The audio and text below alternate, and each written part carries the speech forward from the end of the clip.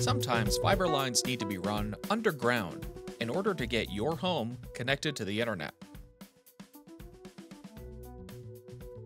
First, the boring machine is taken off of the trailer and put into place. The crew will dig out 2 stabilization points for the boring machine to brace itself.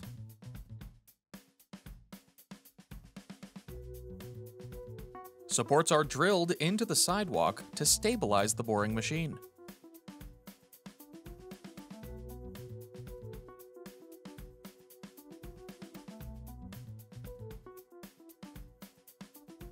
The crew tapes off the area for safety. Rubble from the sidewalk is removed from the hole.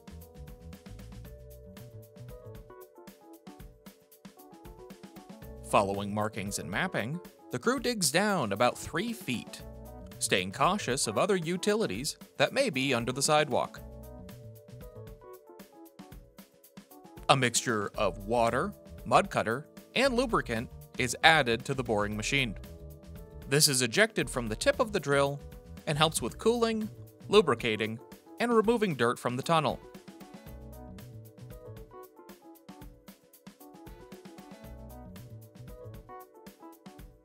While the boring machine is tunneling, a sensor is used to ensure proper placement and tracking of the drill as it moves under the sidewalk. The crew then marks where the drill has bored, relays information to the drill operator, and continues tracking the drill.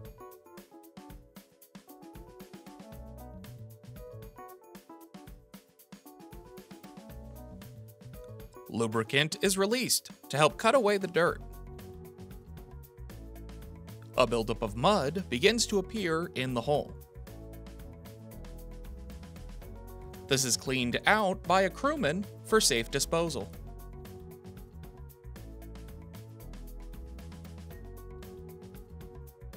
The crew is able to bore a small tunnel up to 400 feet away and around wide turns.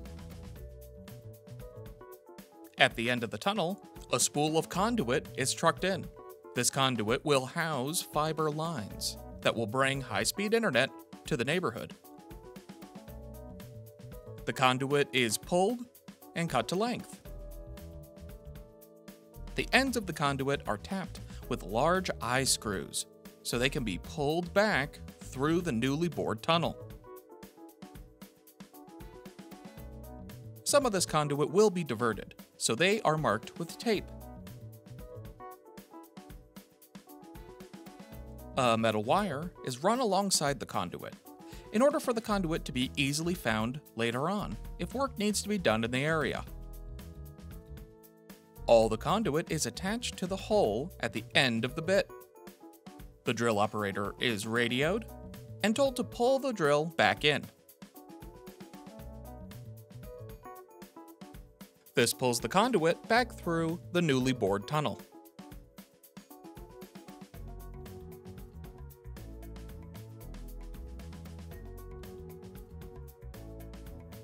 The conduit is monitored to ensure that it does not kink, break, or become damaged in transit.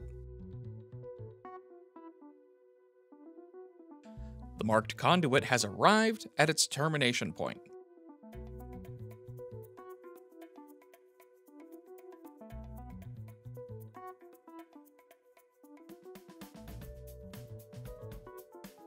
A finger trap is added to the end of the marked conduit and secured to the trailer in order to hold them in place.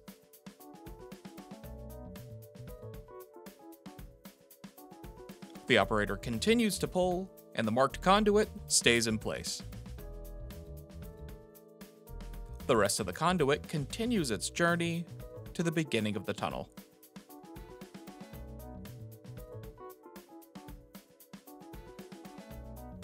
Once the conduit has arrived at the end of the tunnel,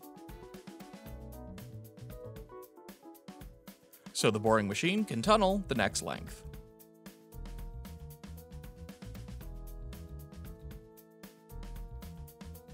The crew will then coal patch the concrete area before end of day.